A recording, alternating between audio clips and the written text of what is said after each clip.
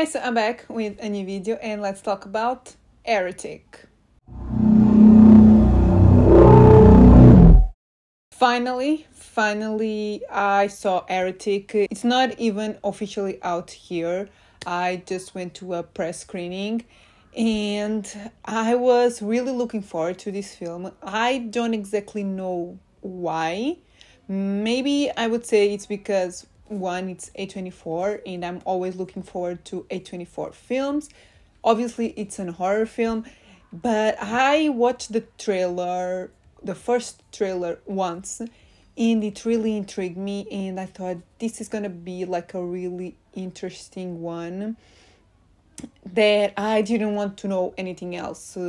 Like, I watched that trailer once, and I'm gonna get into that, and that was enough to just make me excited about the film.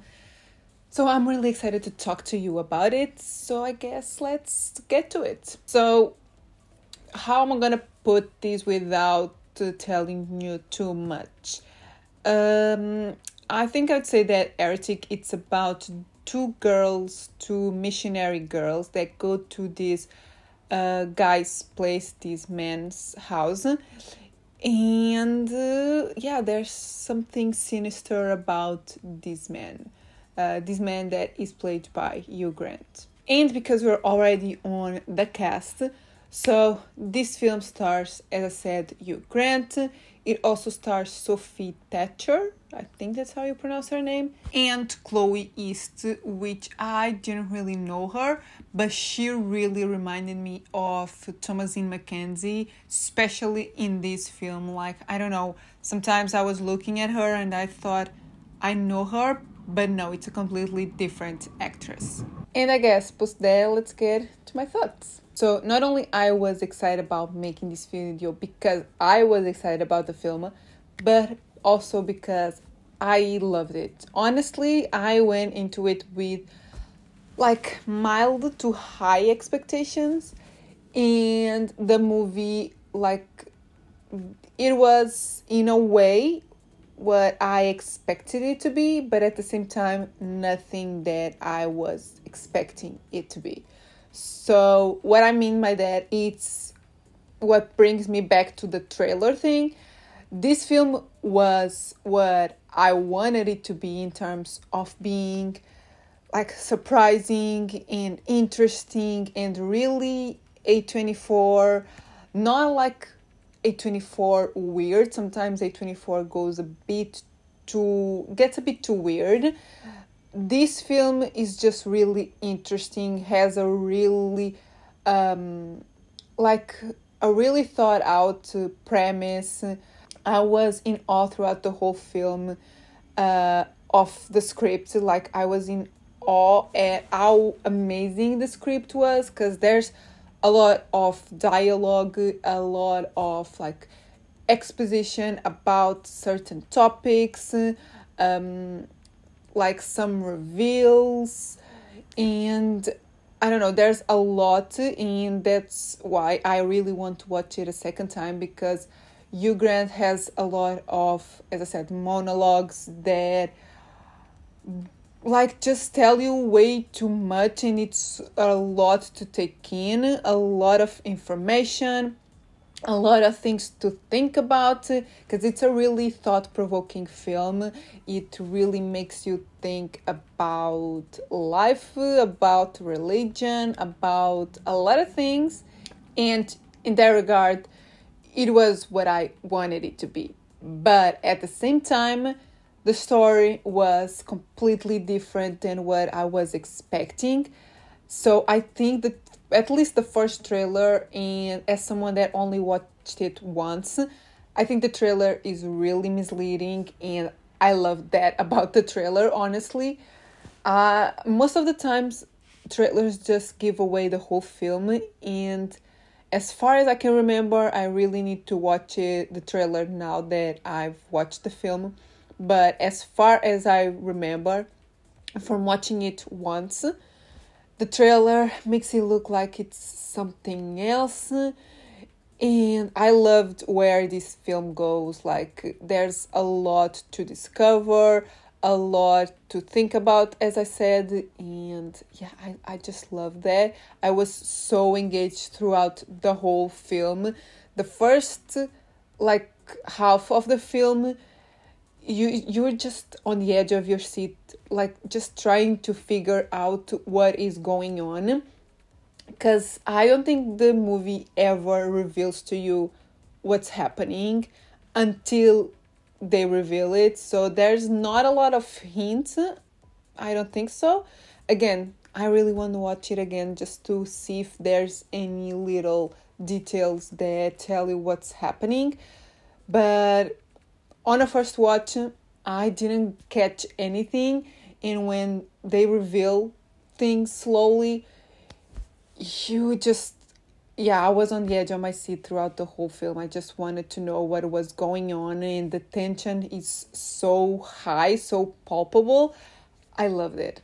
And on that note, I think I slightly talked about it, but Hugh Grant is really good in the film. Some people say it's a different character for him, but I think lately has been doing more like creepy, sinister roles, but he's really good in this one. It's creepy but funny at the same time. There's something really charming about him still, and yeah, I think he did a really good job, and the film is mainly about him, so yeah, loved it. Back to more about the story and the script. As I said, so it dives into a lot of like religion. It makes you think. It's a great conversation starter because there's a lot to dissect. But I also love that the film incorporates some pop culture. Not everything I understood. Like, I kind of understood, but not everything made sense to me because I'm not into one or two specific fandoms, and this, like, yeah, it has references from different parts of pop culture, and I thought that was really smart, and some of like the funny moments come from that. And I guess the only thing that it's not that I didn't like, but I'm not sure of, is the ending. Like, as I was watching the film, like more towards the end, I was thinking, how are they going to wrap this up? Because it's a really strong film for like most of it, and when films are really good in the beginning and in the middle, it's hard to end things in a really fulfilling way. So I would say this ending is not as fulfilling, but I can see them ending in a different way. And to me, the ending was pretty straightforward, but the people that I saw it with, some of my friends, they were interpreting things differently. So again, I think you can discuss about the ending as well and see it in different ways. Yeah, so I think this is a really good film, and one that was just gonna keep you engaged throughout the whole film. One that I think you would benefit on a rewatch. So I'm really looking forward to watching it again. And yeah, I really enjoyed it, and I totally recommend it. And post that, let's get to my scores. So overall, I'm gonna give this film a 4 out of 5. Now that we are getting towards the end of the year, I'm looking at like my favorite horror films and my favorite films of this year, and I'm just like, oh my god, this year was great for horror. There are a lot of really good films, and this is one of them. I'm not sure if this is going to make my top 10, but definitely making my top 10 horror wise.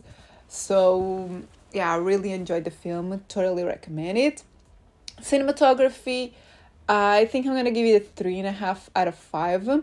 There's some interesting moments, and I really liked the opening titles. They were really interesting, But for the most part, the film is well shot, but not super stylized. And originality, I also think I'm gonna give it a 3.5 out of 5.